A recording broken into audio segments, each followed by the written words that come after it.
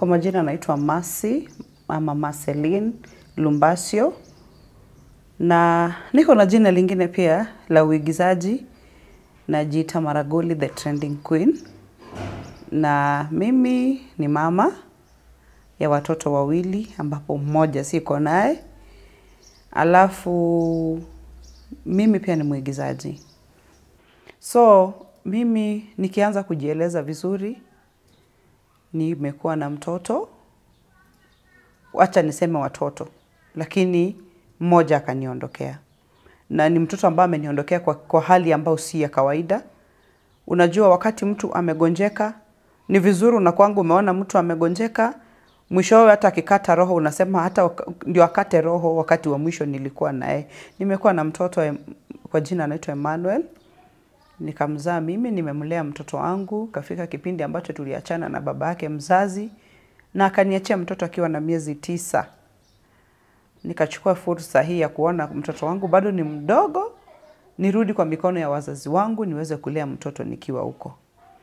Wazazi wangu hawakunikataa, walinipokea, lakini katika hicho kipindi nikawa na kuvumilia kumlea ule mtoto licha ya kukosa kupata usaidizi. Mimi kama mama inastahili nikae na mtoto, niende nishughulike. Yeye yani nijue vile atakula, nijue vile atakunywa, nijue vile ataishi kwa sababu ni mtoto mdogo. Huwezi kuachia mtoto mdogo kama bado ako chini ya miezi 8, 9 hapo. Unaweza acha kama labda ni miaka 3 hapo. Lakini Mungu akawa mwaminifu kwangu kwa vile alinipa huyo mtoto. Akanipatia nguvu na ujasiri wa kulea ule mtoto hadi kile kipindi ambacho nilikuwa najua nitakapomlea mtoto atafika mkubwa, atafika umri fulani na mimi pia niende nitafute. Yesa ule umri ambao mtoto ameenda shule, mama nimesema hapana, sasa naweza acha mtoto wangu na nitafute. Na kweli Mungu akawa mwaminifu kwa kipindi ambacho nimekuwa nikimlea ule mtoto mpaka mtoto wakati ameelekea kufika miaka 3 mtoto kuniondokea. Navyokumbuka vizuri mtoto wangu nimekuwa na kukaa naye kwa muda mrefu na Mungu akanisaidia nikapata kazi mahali. Kazi ambayo nilikuwa naifanya kama kwa muda wa miezi 3 tu. Sasa nikasema hapana, kwa sababu huyu mtoto niko naye na hakuna msaada wote napata kutoka kwa babake mzazi, wacha nimwachie mama yangu mzazi niende nimtafutie mtoto wangu. Nilipokuwa nimeenda kazi, nimekuwa ninaishi kazini, kila weekend ikifika Saturday na Sunday natoka niende nimuone mtoto wangu nyumbani makali alikuwa anaishi na mama yangu mzazi. Nikiweza kukumbuka vizuri sana ilikuwa Friday. Mimi nimekuwa nikifanya kazi kwa radio kama presenter, nilikuwa na show inaitwa Sasa Drive. Nikaenda mpaka nyumbani, nikafika nikapata mama yangu hayuko, mtoto yuko anacheza. Kitu ya kwanza nilimuona mtoto wangu alikuwa anacheza na watoto wenzake lakini hakunisalamia kama mama, lakini aliniona tu na mimi nikaingiwa na roho ya huzuni, nikamshika na ikawa make up my mind, nimemwambia mtoto wangu, sasa mahali nimefika naenda kuishi na wewe, nikifika kesho Monday tunaenda na wewe. Monday ikifika ilikuwa Saturday tunaenda na wewe kule ninaishi. Kama mama nikawa na mtoto wangu, nikamwona mtoto wako na furaha. Na vile ambavyo nilikuwa ninampenda huyo mtoto, nilikuwa hata nikienda nyumbani siwezi kumwachilia, nitashinda tu naye hapo.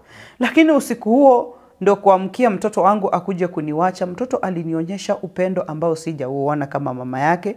Kidogo ananirukia na ananiongelesha maneno mingi. Aruke mpaka kwa kiti, mpaka nauliza wazazi wangu, mtoto wangu yuko sawa? Wananiangalia wananiambia mtoto wako sawa, ni venye amekuona mama amezidi kukua na furaha. Nikaambia mama yangu make up mind, nimeona Monday nitaenda nikae na mtoto wangu. Jumapili, hiyo siku ilipofika Jumapili sasa nikawa nimelala. Na nikiwa katika ile hali ya kulala nikawa na kuhangaika. Yani Mungu saa zingine, huyu Mungu tunaomba ni wa ajabu kwa sababu anakuanga na ishara za kukuonyesha kama kuna hali inakuja kutendeka, lakini saa zingine usipoelewa huwezi kujua ni nini inatendeka. Lakini nikaona nimenyimwa usingizi kuanzia saa 8 kuamkia Jumapili ya mtoto wangu kufariki. Nikanyimwa usingizi, nikijaribu kuomba inakuwa ni ngumu kuomba. Nikaona kidogo nikarudi kulala. Nikasikia simu yangu inafanya message. Kuna mchungaji tulikuwa tunaomba naye, akaniandikia message akaniambia amka uombe. Shetani anatafuta njia ya kupanda magugu katika maisha yako. Nilipoanza kuomba nikashindwa kabisa, nikarudi kulala. Ikifika saa 11 ambalo jambo huwa halinitendekei kawaida, nikaona baba yangu mzazi amenipigia. Akaniambia nimerauka kanisani kulingana na venye walikuwa wameweka curfew. Sasa Sunday pia watu wakawa waendi kanisani hivyo. Sasa akaniambia nimerauka kanisani, nikifika saa 1 nikuwe nimeshatoka kanisa.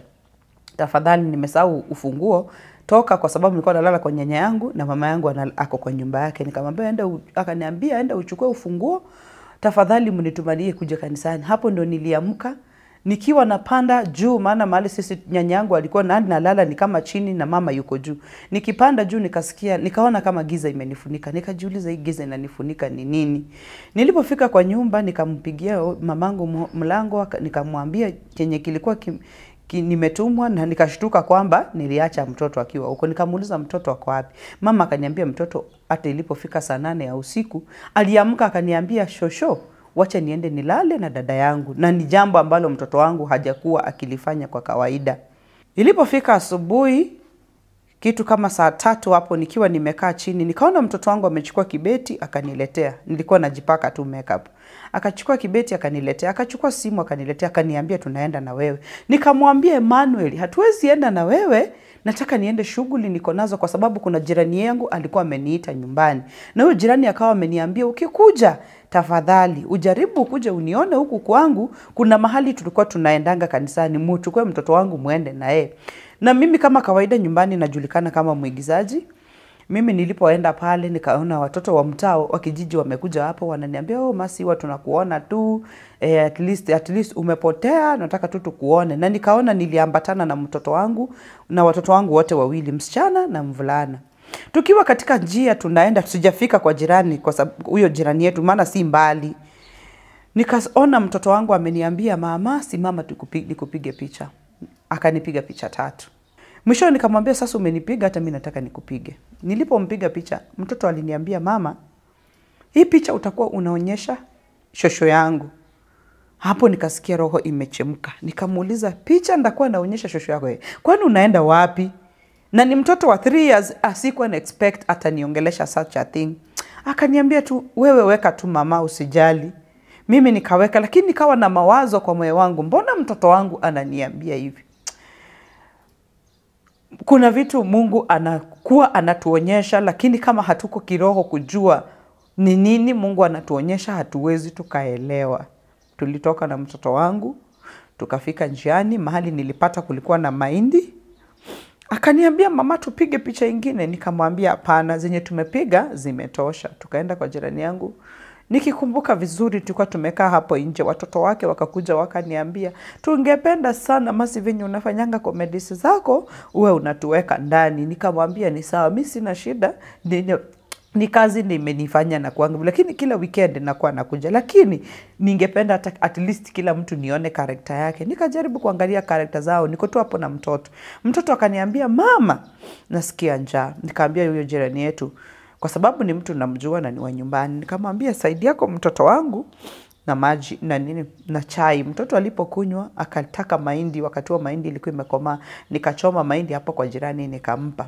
Nikiwa pale nakumbuka nikimwambia jirani yangu, mtoto wangu anakuanga mtoto wa kurukaruka huku na huku, tafadhali hiyo kisima iko hapo naona haijafunikwa, ningeomba uchukue mabati ufunike juu huyu mtoto wangu namjua vizuri. Na nikaambia mtoto wangu ambaye natembeanga naye, maana nikiwa nyumbani naenda mahali, najua mimi ni mtu wa kuongea na watu, nachukua dada yake namwambia twende na wewe, tukifika mahali hapo uangalie mtoto. Nikiwa pale nikaambia dada yake ambaye ni mtoto wangu msichana kwa miaka 8, nikamwambia Blessing, angalia mtoto. Angalia mtoto, usijaribu kutoka kuenda mbali na mtoto tukiwa tuko na wewe hapa. Mtoto wangu akaniambia mama nimesikia, kwa sababu ananijua mimi na kuanga mkali nikifika upande wa mtoto. Nikiwa nimeingia kwa nyumba kidogo tunatazama TV na nilikuwa nimeshika simu yangu, na nikikumbuka vizuri sana hiyo siku nimeshika hiyo simu yangu, ninajua mtoto ako hapo kwa hiyo room nyingine na anacheza na ako na dada yake, ambapo nilikuwa nimemwambia dada yake usijaribu kutoka karibu na mtoto. Nikajua tu niko sawa. Ningekuwa peke yangu na huyo mtoto ingekuwa ni different story. Mimi nikajua tu niko sawa. Kumbe jirani yangu ameita mtoto wangu msichana na akamwambia Blessing, kuja nikutume kwa duka. Na mimi niko huku sijui. Mtoto akamwambia siwezi enda dukani, mama yangu amesema nikae na mtoto. Akamwambia kuja tu niletee still ya 10 bob Lakini cha kushangaza ni kuwa hizo ni habari nimezipata baadaye. Mtoto wangu mdogo ambaye alikufa akaambia dada yake, Blessing, twende na wewe. Ani alikuwa anakuanga ule, mimi takaenda na wewe, mimi takaenda. But by the time mtoto alikuwa na insist kufuata dada yake, jirani akamuita. Akamwambia, usiende, utachelewesha mwenzako kwenda dukani. Wewe kuja tukae na wewe hapa, alafu uende. Mama ya mtoto niko kwa nyumba, sijui kama mtoto wangu ametumwa, ameenda dukani. Nikiwa kwa nyumba, siwezi yani nafika mahali na mwambie Mwenyezi Mungu anipe neema ya kuvumilia na kustahimili uchungu katika moyo wangu. Maana nikikumbuka vizuri, nimekaa naongea na watoto wa jirani yangu, tunaona TV, the same time wako na simu yangu wanacheza. Kidogo nikasikia jirani ananiita, na aliponiita aliniita na sauti ambayo sikupendezwa nayo. Kutoka nje nikamuuliza kuna nini? Nikaona wamama wako hapo watatu, majirani. Nikawauliza, na waomba mniambie kuna nini. Mama aliniambia, Mercy, in my mother language Kimaragoli they normally say nagikibara korekere nasai. Yani what she tried to tell me is that hii mambo ni ya dunia, tuachie Mungu. That's when I realized kuna kitu. Then akashika mkono kwa kichwa and she shouted, "Hui Mercy, mtoto wako ameanguka kwa kisima." It was hard to believe Emmanuel was normal. Kwenda kuangalia kwa kisima, kawaida mama anakuanga, mama ndiye ameshika moyo wa mtoto wake. Kwenda kuangalia kwa kisima, niliona Emmanuel mtoto wangu anakata roho ya mwisho kuenda. Ni kama yule mtoto alikuwa amekufa, amezungukia kwa maji, amekunywa maji, sasa anangoja mama yake akuje ndo sasa aende. Mimi nilipochungulia nikamwona mtoto wangu ndio huyu ameinua mikono, imani inaniambia mtoto yuko hai, ndiye ameanguka saa hizo. Kumbe mtoto alianguka kitambo. Jirani akaenda kuita majirani kuambia, Mercy sina habari, naitwa wakati mtoto ameshakuwa maiti. Kwa ngumu kukubali kwenda nijirushe ndani ya kisima. Fikanga mahali nasema Mungu anakuanga na sababu na maisha kila mtu. Maana wakati huo niliona kwa mama ambaye amezaa na mama ambaye anajua uchungu wa kuzaa, niliona nikiingia kwa kisima naweza okoa mtoto wangu. Nikasahau hiyo kisima ni 100 feet, lakini naona nikifika nitatukua ule mtoto bila kujua kama mtoto kumbe alikufa kitambo. Watu kitambo waitane mtoto alikuwa amekufa. Swali, mtoto ameingiaje kwa kisima? Mabati ilikuwa kwa kisima iko wapi? Mtoto alianguka na mabati kwa kisima. Kweli nikazirai. Kuzirai ni kuchikwa na kupelekwa hospitali na kudungwa shindano ya kulala. Maana singeweza kukaa pale, ama waangeruhusu nikae pale nione wakiokoa mtoto wangu nikiwa kwa hiyo hali. Nimekaa hospitalini. Kifika saa 9 naamka, nakumbuka mtoto siko na yeye. Kaomba, kauliza, jameni mmeokoa mtoto? Wakaniambia mtoto alianguka tu kwa kisima, lakini wanasema walimpata tu amesimama ndani. Kumbe majirani wananidanganya, mtoto alishakufa na hata bado hawajaokoa mtoto. Kawauliza, mjaita hata wazima watu wa fire wa Viga County wakuje waniokolee mtoto wangu? Wakaniambia tumeita ikashindikana. Nikasikia kulia. Hata hospitalini madaktari walikuwa wana give up na mimi. Wakasema hapana, solution tumpe dawa tena ya 2 hours. Akiamka ndio tujaribu kumfanyia counseling, tumpatie nafasi ya kwenda kuona maiti. Wakati walinitunga hiyo shindano, I think ilikuwa inapima tu hizo 2 hours, zikisha ndakuwa nimeamka. Nilipoamka nikawauliza, jirani zangu na waona mmenizunguka watu wote. Nikiangalia hata wale marafiki ambao nilikuwa na wao na nimekaa muda mrefu bila kuwaona, wamenizunguka. Nikawauliza, naomba mnisaidie kujua mtoto alipona ama mtoto alikufa. Kuangalia rafiki zangu wote wanalia, hawana kitu wanaweza kunisaidia nayo. Hakuna mtu atageuka upande wangu aniambie, Mercy kuko hivi kuko hivi. Nikusikia tu daktari akiniambia, Mercy jikubali na ujipe moyo, tuende mochari uone mtoto. Kufika mochari nikapata mtoto wangu amekwa. kwa draw. Nikiangalia mtoto ni mchafu, hata hajatoa nguo. Nikauliza daktari, nisaidie na maji nioshe mtoto wangu mara ya mwisho. Juu nikiona mtoto amefura, amekuwa mkubwa, hata sio yule ninajua. Daktari akaniambia sitakubali. Tuachie tu mtoto, tutakutengenezea mtoto. Lakini nasikia mauna niambia mtoto anasikia baridi. Nawaambia nipatieni leso nifunike mtoto wangu anasikia baridi. Wananiambia mama, ameshaenda. Hakuna baridi anasikia tena na hutamuona tena. It was hard. Mimi kukubali nimepoteza mtoto. Nikikumbuka nimekuwa na yeye, tumetembea, hajagonjeka. Na bado mind inaniring. Mtoto amepatikanaje kwa kisima? Mtoto nani alirusha kwa kisima? What I remembered, niliambia wale watu walikuja hospitali, naomba wale maaskari ambao wamekuja kuchukua mtoto, wafuatilieni mwaulize, waliona hapo ndani mabati na gunia. Kweli dunia ina huruma. Hakuna mabati ilipatikana pale. Hakuna gunia ilipatikana. Na jirani na ameniambia tu vizuri mtoto alianguka kwa kisima.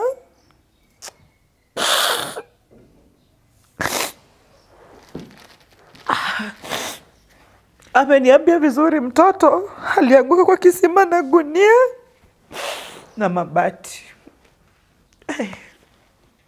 Nikasikia nimechoka mpaka kwa moyo wangu. Nimechoka mpaka mawazo. Hakuna vile nitalala nikifikiria mtoto nimeamka naye asubuhi na mtoto saa yako mochari.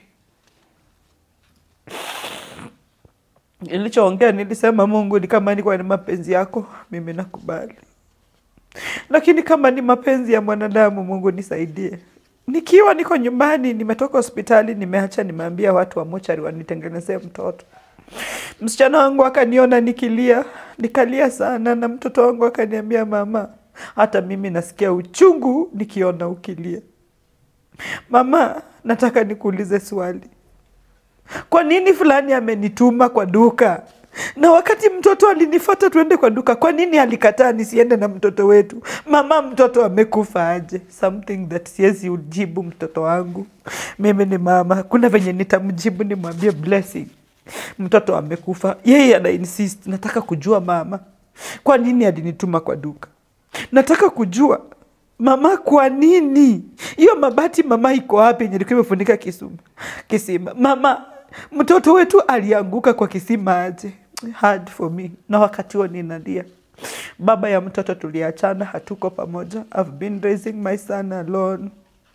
And I remember well, nimesafa sana na huyo mtoto. Kuna time nilikaa chini huyo mtoto, nikawa mgonjwa sana kwa huo wote wakati huo tu mwaka ukianza, nikiwa na mtoto peke yangu kwa nyumba.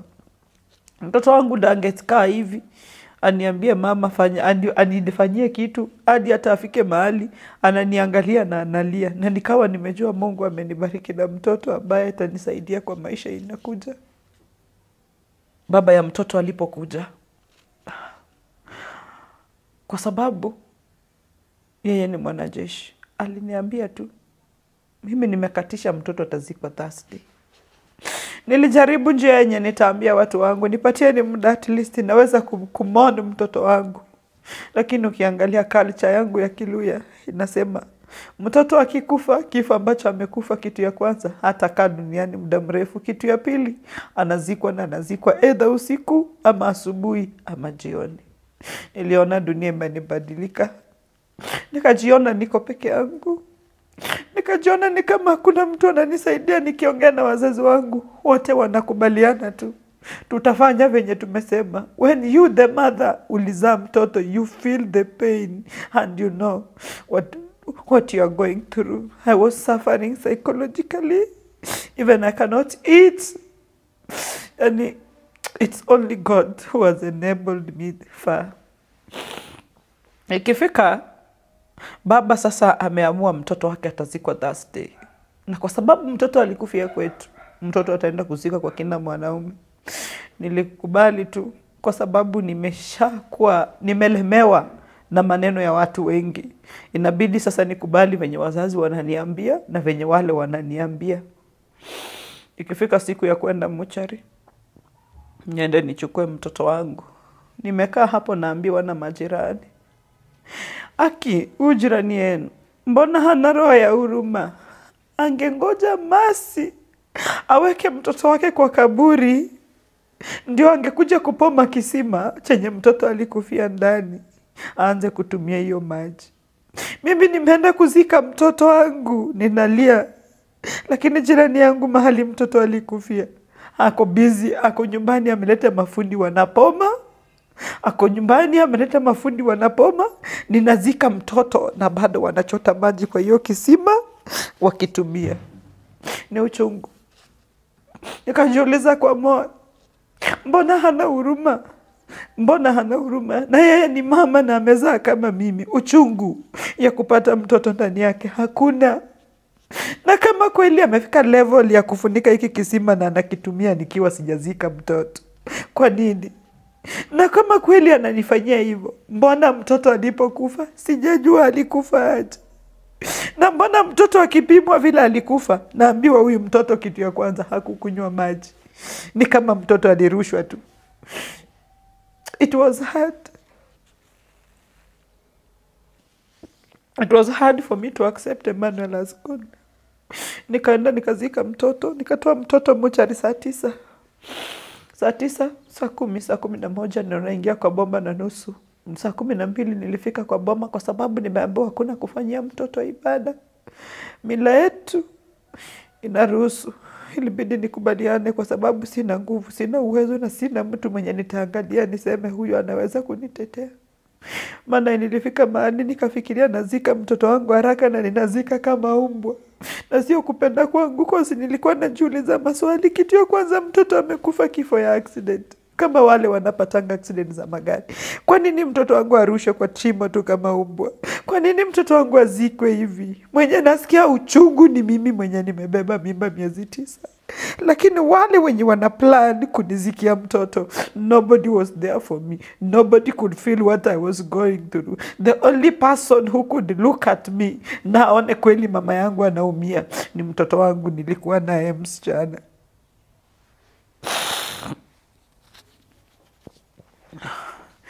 Nikazika mtoto, nikaenda nikakubaliana na wao. Wakafungulia watu, wakaona maiti. Wakishaona maiti ni kutoka hapo kwenda kuongea maneno mawili matatu na kuweka mtoto kwa kaburi. Kinachonihuzunisha na kunihurumisha kwa moyo ni kwamba hata shughuli ya kuokoa mtoto ikikuwa, mimi sikukua, nilikuwa nimepelekwa hospitali. Lakini nikikaa kwa mtandao naona kila mahali video za mtoto wangu vile alikuwa anaokolewa, vile maiti ilikuwa, watu wamepost mpaka maiti ya mtoto kwa internet. Na some of them they are people from home. I try to najaribu kulilia justice, lakini nasema hakuna hiyo justice. Inabidi watu wa familia waniambie, Mercy, you just have to accept. Nikigeuka naambia baba ya mtoto, jameni, unaona ati unachukuaje hii hatua? Ananiambia, kitu ya kwanza Mercy, nataka nikuambie, hata kama huyo jirani yenu anakunywa maji kwa kisima chenye mtoto wangu alikufia, sikatai.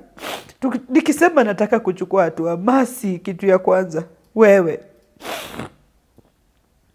na mimi ndio tumezaa mtoto. Wewe na mimi ndio tunaumia. Wewe na mimi ndio tumekufiwa.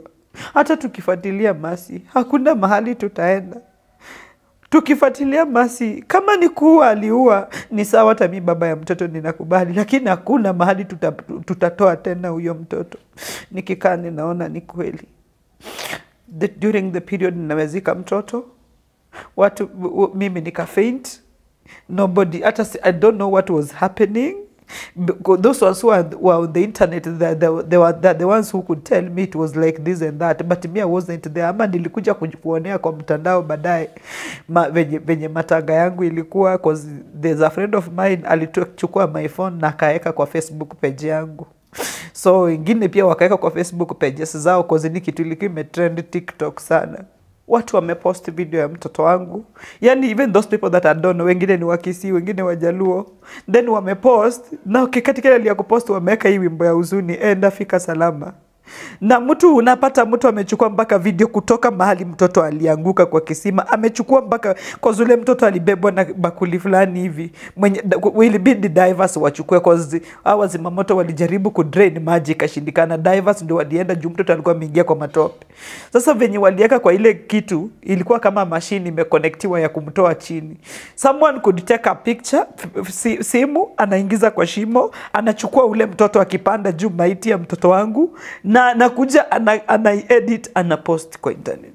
So nikiamka asubuhi, nikifungua internet, napata page kama karibu newsfeed yangu yote ni yani nikipata newsfeed yangu napata kitu yenye sikushuhudia. Nikiona mtoto akiokolewa napata watu wanashare, hata relatives wa nyumbani, watu wa nyumbani wenye naheshimu. Nobody could feel the pain I was going through. Hakuna mtu, ni kama some of them were celebrating and like kama kuna wenye walikuwa na celebrate na kuna wengine wako wanakaa chini wanafikiria what the mother is going through when they were. Nilikuwa nakaa chini nasema kweli dunia haina huruma.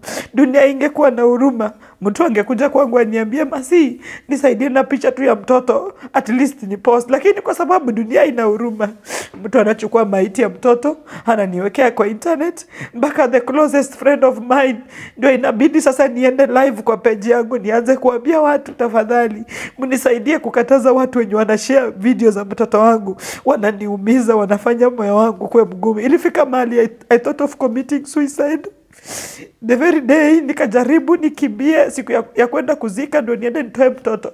Nikikumbuka that thing na naona bado naenda kwa internet najaribu kucall cross relatives na waambie hebu mkataza watu fulani wasinifanyie hivyo, naona wananifanyia unyama.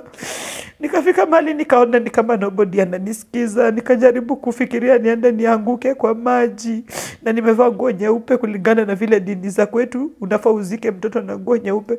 Naenda naona afadhali mtoto akizikwa na mimi nikuwe nimeenda na maji tukufe wote, maana the depression was real. I really suffered psychologically. When I look at my mother, I look at my father. When I'm mourning, they are there telling me, ati, wachia tu Mungu, wacha kulia Masi. Masi tunajua unasikia uchungu. Na wauliza mama, mnajua ile uchungu ninasikia kweli? Naambia mama yangu ulituzaa watoto wote hujawahi zika. Mama hujaiona kaburi venye nakaa. Lakini mimi mwenye nimezika mama, you don't know what I'm going through. Sasa mamangu anafika mahali ananiambia, enyewe najua mtoto wangu naumia kama mama. Lakini sina uwezo hata wa kwenda kwa hiyo internet niambia watu wasikutendee hivi. Naumia, hata ningekuwa na uwezo ningewaambia waache kufanyia mtoto wangu venye wanafanya. Kienda familia kina mtoto bado wanaona the same thing. News zimekuwa all over social media. Nikienda opera mini naona wameea mtoto wangu. Nikienda kwa news naona tu mtoto wako huko. Ukikaa unasikia radio stations karibu za kwetu zote zimetangaza kifo ya huyo mtoto. It was really painful. Yani it was kifo yenye sijawahi imagine inaweza nifanyikia in life. Ama kweli Mungu anakuanga amepangia kila mtu maisha yake. Ya kwangu yalionekana kuwa machungu. Yalikuwa kuwa machungu kwa sababu kuna wale wenye wamekaa hapo. They are there telling, yani watu waliongea kila walitaka kuongea. Hata sometimes uko jazika mtoto lakini unasikia stories zinakuja endeni mwambie Masi tumesema atakatai tusiweke mtoto wake kwa internet. Watu watakuja kujionea tu siku ya kuzikwa na watajua mtoto wake alikufa. That time they are using my enemies, some of my enemies are using my closest friends kukuja kuniambia such a thing during my time ambayo nina mourn. What I can remember is siku kwa ninatembea nilikuwa nashindanga tu kama nimelala. My mama alikuwa nashinda kama amekaa tu na mimi cause nilikuwanga namwambia kila wakati mama nafikiria tu kufanya kitu yenye itanifanya nisikae kwa hii dunia. Nilikuwa nashinda kwa nyumba, sikuwa nataka marafiki, nilikuwa nalala tu kwa nyumba. And the person who was close to me alikuwa my mom. Nikiwa nalala tu naamka. One day nikiwa nimelala, wale nilikuwa nafanya na job. Dem moja akanicall, beshte yangu sana, akaniambia Masi, unarudi, umeambiwa na boss urudi job lini? Nikamwambia Hajaniambia, lakini nilikuwa naona anipea 1 month ni mon kwanza mtoto Mercy. Mercy akaniambia mimi nasikia Mercy unasikia uchungu. My friend pia alikuwa anaitwa Mercy. Akaniambia najua unasikia uchungu. But inaplaniwa huko job ufutwe nini? Kazi. Nikamwambia inaplaniwa hivyo. Akaniambia si kwa ubaya, mimi nakupenda, wewe ni rafiki yangu.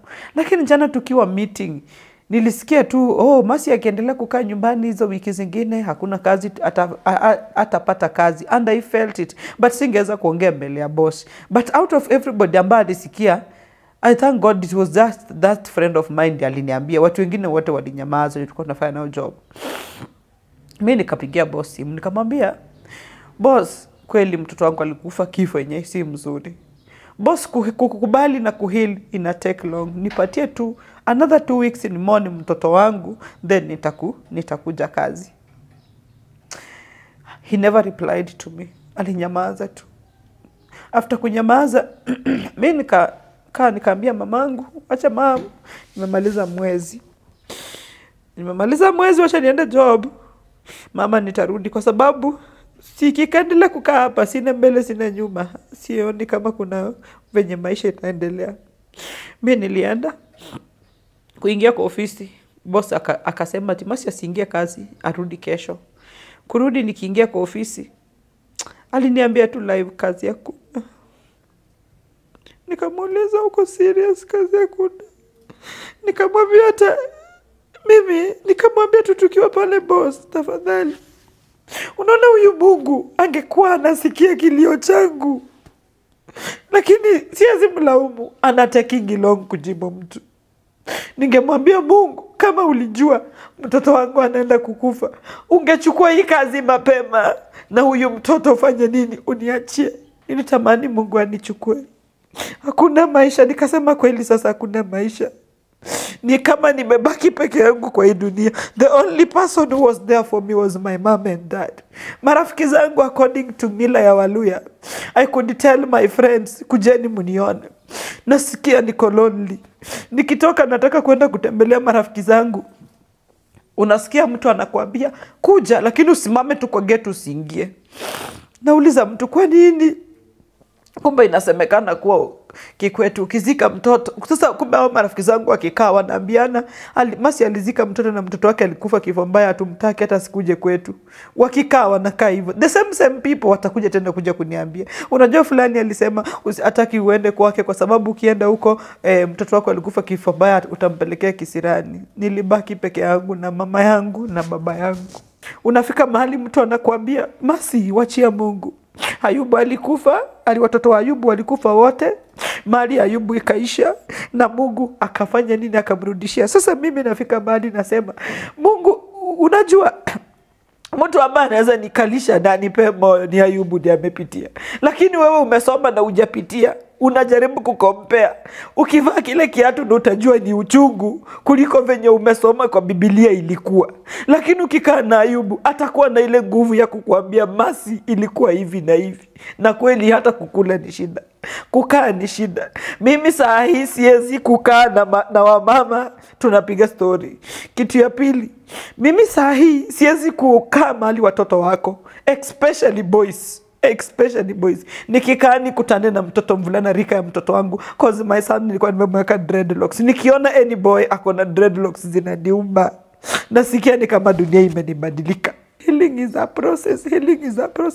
You cannot heal within 2 months. When I sit like this, nasema hii mwezi wa 7 nimekuwa tu na mtoto wangu. Akili hainipi kabisa. Naona bado mwaka ijaisha. Nasema Mungu, what really happened? Sina kazi. Una mahali penye utaenda, unaambia mtu hata kazi ya kufua tu ukisikia niitie. Hata kama ni kazi ya kuuza ama ya kufanya niitie tu nikuje, niko tayari kufanya. Mtu anakuambia Mercy, kumekauka kuko hivi. You tell someone ni support, hata nisaidie na kitu fulani. Najaribu hata ningangane niseme sasa acha niende nifanye kazi hata kama ni Saudi Arabia nini. Nione kama ile mawazo itanitokea. Bado naona hata nikitoka niende hiyo nje ya nchi kama sina tu mahali penye nitapata tu ile amani, hakuna. Siwezi kaa na relatives wangu, nikikaa na wao they keep on reminding me. Ama unapata marafiki wanakuja wanakuambia, oi na Masi uli kumezaa mtoto smart. Naanza kusema hao watu hujui what I'm going through. Those they are just telling me such things. It is really painful. Ukitoka unataka kwenda utafute psychologist wa kukuongelesha, you have to pay for it. At that time unaangalia huna job. Uliachwa hivyo. Hata nikifutwa kazi sikupewa hata shilingi. Sikupewa hata ile yenye unaweza pewa hata fare. Sikupewa fare. Fare mamangu ndiye alinitumia. Akaniambia mtoto wangu toka Bungoma urudi nyumbani. Sahi namwomba Mungu anipe amani, kitu ya kwanza. Kitu ya pili, Mungu anipe moyo wa kujikubali. Na mimi matamanio ya moyo wangu ani kulingana na mahali penye nilikuwa nimefika sahi, hata sikuwa nataka kukaa Kenya. I just felt like nikae nje, mbali tu. Nasikia tu hakuna place naenda nakaa na amani, lakini inabidi nikubali ni kwetu. But for now ni Mungu tu anifungulie njia. Nipate tu kama ni biashara, I do business, ama nipate tu kazi mahali penye ndajishikilia, hata kama ni kazi yote tu. Unajua ukiwa kwa ukuta huwezi choose anything, you can just do. At least nikiwa mahali na keep busy itanisaidia nini mawazo kurudi sawa. But wakati nakaa tu peke yangu nikifikiria, nisipoenda kwa Facebook page yangu, kwa Facebook page yangu nikuwe live na interrupt na watu, amani sinanga kabisa. It is because unajua sometimes when you are idle, thinking inakuwa juu. Yani stress inapanda. But yeah, I know we are serving a God of justice and we are serving a living God. One day God will wipe away my tears. One day God will make everything happen again in my life. I've lost almost everything, but I just thank God for the life. Because even now, as I'm talking, I couldn't be alive. I can't sit down and imagine. I tried to throw myself in that hole. In that borehole, I tried. But these ladies, I think this lady prepared these neighbors early psychologically, because maybe she knew I might drown myself in that borehole and pick my son. But if ningekuwa nimefanya hivyo, I couldn't be alive by now. I could be dead. So God has got so many reasons to why I am still alive, and I think He's still a living God, and He will make a way. I just trust the process. Even though healing is a process, it's hard for me to accept my son died just like that. But I know if the pain I'm going through is the same pain Job went through, then we are serving a living God. He has got so many reasons to why some things are happening in our life. And if it was my time for me to mourn and shed tears, I will shed, but it's God only who will wipe away my tears, though I'm suffering psychologically. Kabisa. I want to thank Him for the time alinipea mtoto nikalea. I want to thank Him for what He provided. Sometimes I was down, but He could provide something. Then we could share with my son, my late son. And I don't have to question Him. I'm not questioning Him anymore, because He has got so many reasons to why He took my son away. And He has got so many reasons to why He allowed my son to die that painful death. It is a painful death. It's not a death that any woman would wish to bury his or her child like that. I want to thank God for my friends also. And I want to thank God for my enemies also. Because even the Bible says we should be thankful to God in everything we do, in everything that happens in our life. It may be good or bad. We just have to thank God. I just have to thank God even for the opportunities I'm getting to express myself, even though it is not easy. Such a story is not easy. Hata sijasema yote. Because if I dig myself deep into that story, I might find myself in tears instead of explaining. And sometimes when I'm explaining, it is part of healing. It's part of healing, because that time, they never gave me enough time to mourn my son. And when you are mourning, it is part of healing also. I could mourn, then my people from my tribe could tell me, Mas, you are not supposed to cry. Why? when someone has died such a death, he or she, the mother or the father is not supposed to mourn. You just have to keep quiet. I think you understand. Sasa vitu za mila ziliingia mingi kwa kifo cha huyo mtoto. Yaani mtoto akikufa kifo kama kile, hakuna kupiga nduru, hakuna kulia, hakuna kufanya nini, you just have to be there. You can imagine how you can control tears when you are in that pain. But I just thank God he enabled me. So, Noah is also doing replacement. He will replace Emmanuel. One day, one time. I know. Because Emmanuel means God with us. Then he's with God, I think.